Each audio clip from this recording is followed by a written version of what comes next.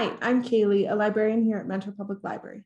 And I'm Meg, also a librarian, and welcome to this week's edition of All Booked Up with Cailey and Meg, where each time we give you different book recommendations on a specific theme.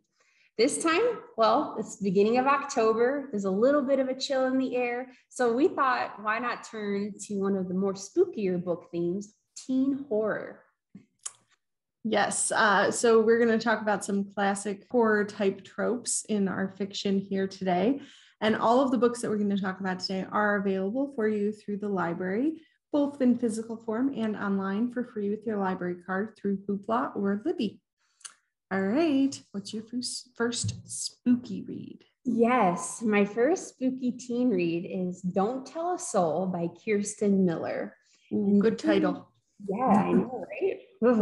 And this has a little bit of everything classic horror wise. So it's got a little bit of the haunted house, a little bit of the paranormal, maybe some spooky ghosts here and there. So I'm really excited to talk about this one. It centers on a new girl in an old town. Her name is Bram, Bram Stoker, Yes. all that. And Bram wants to disappear from her old life, her family's past, and from the scandal that continues to haunt her. So she moves to Luth, which is a tiny town on the Hudson River. So she's originally a Manhattan girl, big city, all of that. So she kind of wants to slow it down a little bit, move to this tiny town. And she goes to live with her Uncle James. And she used to have these childhood memories of her uncle as being, this very loving, supportive uncle. But it's a little bit different now. Some things have happened in Luth. Among them, Uncle James is working on this giant mansion. And there was a tragedy that happened a couple years ago where half of the house burned down and his wife died. So Uncle James is in grief and he's kind of a shell of himself. But the thing is, there are rumors in the town about who exactly started this fire. And one of the big rumors is that it was his wife's daughter. So his Uncle James's stepdaughter was the one who actually started this fire. And no one knows where the stepdaughter is. So there's kind of a mystery there. But apart from all that, just everyone in the town kind of treats Bram very much like an outsider. She feels very uncomfortable. And she realizes that in a small town like Luth, stories and gossip, they spread quickly. And it's not long before she's hearing stories about herself that she didn't know, like stories spreading about her. And then she starts to hear about this legend of the dead girls. And the dead girls apparently were these three girls who lived in the very mansion that Bram lives in right now with her uncle. And apparently they're still alive, but they're from way long ago. So this is very creepy. And, I'm not usually like horror movie, but horror book for some reason, I don't know, it's just even eerier because there's no sound. You have to imagine it all in your head. So This one definitely gives me the eerie vibes. Yes, it totally reminds me of We Have Always Lived in the Castle, that classic Shirley Jackson. Yeah, you're telling me about that one. Sounds great. What's yours? All right, so my first spooky read is actually a haunted house story as well. Oh, cool. And I think that there's sort of like a formula to follow for a lot of these. Yeah. And my book is also about a girl who is new in town, and same kind of vibe. Yeah. So this book is called The Haunted by Danielle Vega. Mm-hmm. And it is about Hendrix, who is a teen girl, and her family have just moved to this new town. Okay. Her parents flip houses for a living. Mm-hmm. And this time they've decided to live in the house that they're going to flip. And things seem good in the new town. And Hendrix had some not so great memories of her old town. So she's really hoping to make a new start here. And she is quickly making some friends.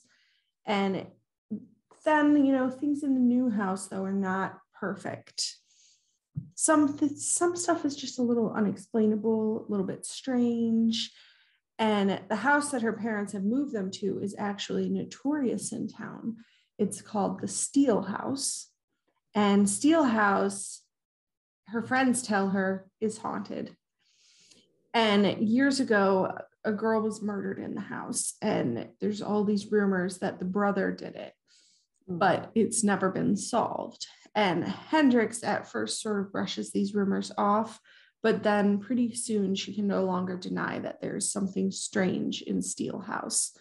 She starts to hear these voices, and things start to move on their own, and even some strange messages coming through. And suddenly she is a believer. Not only that, she has decided that, you know, if Steele House is haunted, she is going to try to get to the bottom of things and rid the house of whatever or whoever is haunting it. With the help of one of her friends who is a neighbor who also has some history with the house, Ooh. Hendrix sort of takes on this haunted house and trying to banish whatever it is that is possessing it. And this book is super creepy with all the greatest like horror movie ideas roped into it, and those good spook factors, shock value for sure. The author does an excellent job of describing like the super creepy scenes, so you feel like you're right there. I would say this is definitely geared toward older teens because it does get a little gory at times. Wow, that sounds intense, man. Yeah, got me on the edge of my seat with that one. Just shivering as well. I need a blanket. So my next one is called The Mary Shelley Club by Goldy Moldavsky. So this is a good one. I had a Bram Stoker review the first one. Now I have Mary Shelley. We got classic horror fans here. Mm-hmm. This is a horrific thriller about a mysterious club with an obsession, not just with horror movies, but maybe enacting them in real life. So, Ooh. Yeah. So, third time in a row, new girl, Rachel Chavez, is eager to make a fresh start at Manchester Prep, but as one of the few scholarship kids, she's struggling to fit in. So, she kind of gets caught up trying to fit in. She kind of gets caught up in a prank that she really didn't want to pull on someone, and it kind of goes bad. And she kind of becomes seen as more of an enemy than, you know, a friend at this new school. And so she's kind of down because of that. However, she does a catch in the midst of this prank. She catches the attention of the Mary Shelley Club, a group of girls who are horror movie obsessives. And they try, and this is like a game to them. Like they call them fear tests, where they try to cross that line between, you know, scaring someone and really accomplishing all the worst that they can do. It's kind of scary. Rachel gets embroiled in this a little bit. And at first she feels like she has a group now. She has a group of people she belongs to. She actually is a huge horror movie fan herself. And she talks about in the book how like horror movies give her comfort because she's had some traumatic things go on in her past, which I thought was interesting because, you know, as I said, I don't watch horror movies, but that was an interesting take to see why it's such a popular genre. So that was interesting to hear her talk about or read her talk about. So as these pranks go on, they get more and more extreme until Rachel finds herself and her club, the Mary Shelley Club, they find themselves being actually on the other end of a prank. They find someone has finally decided to turn the tables on them. And so it kind of pulls a little twist on it, and is definitely intriguing to figure out who is trying to get back at the Mary Shelley Club. I find that so interesting, and it's just a fun book. A lot of horror movie references, of course, you know, starting with Mary Shelley, who wrote Frankenstein. So I just love all the references. I love the interesting pull between peer pressure and social issues, you know, with horror and all that, how that works together. So it's just a really interesting book in that way. Yes, it kind of gives me those sort of like Heather's vibes of the bad girls group, and, you know, they're not so nice once you get to know them. Yeah, absolutely. So my next book is called There's Someone Inside Your House by Stephanie Perkins. And I chose this one to discuss today because the movie version of this book is coming out this week on Netflix on October 6th. And I just watched the preview for it, and it is super creepy looking. Possibly creepier than the book to me because of the visuals, but so this one is coming out just in time for Halloween. So read the book, watch the movie, or watch the movie, then read the book. Perfect. So this is about Makani, who is new in town. Four. That's funny.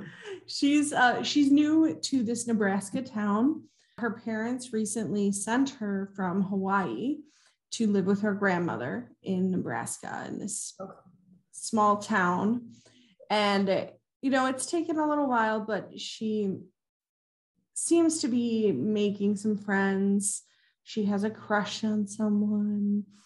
And so things are sort of moving forward, except Makani is concerned that if people knew why she left Hawaii, they might not like her very much anymore. And so she has a little bit of a mysterious past there. So she has this love interest in sort of untraditional kind of bad boy, Ollie, who is just different. He's an outcast. His life situation's different than a lot of the other kids, and he has pink hair. But then, so the big thing happening here is that Makani's classmates begin to be murdered in gruesome fashion. And all of the school is on edge, worried about who may be next and who the killer may be and why they're targeting the students that they're targeting.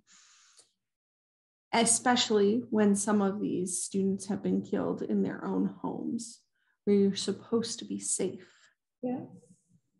So I'm gonna leave it at that because there's like a lot of detail and I don't want to spoil it. But the author does a really great job of mixing a sort of like romance plot between Makani and Ollie, as well as like building friendships in a new town, but mixing all of that with a slasher film kind of vibe, but in a slasher book. Yeah. And this one super reminds me of like Scream, where it's, the teens are just kind of living their life and then suddenly they're being targeted. So has a lot of that going on. It is definitely an older teen read because it can get very gruesome and detailed in the gore. But, some people like that. And Perkins, this author, is actually known for her romances. So this was like her first foray outside of romance. And I think that's really interesting that instead of going in a different direction, she went from like sweet romance novels to slasher romance novels. Right. I love it. But I think it's a good one to read right before the Halloween, especially if you like those slasher films like Friday the 13th, Halloween. Right. Scream, those kind of things. Gives you that same vibe. And, I'm eager to check out the movie version. Yeah, that's a great opportunity to catch both at once. I love it. Nothing scarier than your own house being a scary place all of a sudden. Mm-hmm. So I totally relate to that. Sounds really good. Well, thank you guys so much for listening to our All Booked Up this week about teen horror. We hope you read these creepy reads and get in the season. Yes. And we'll see you next time. Happy reading.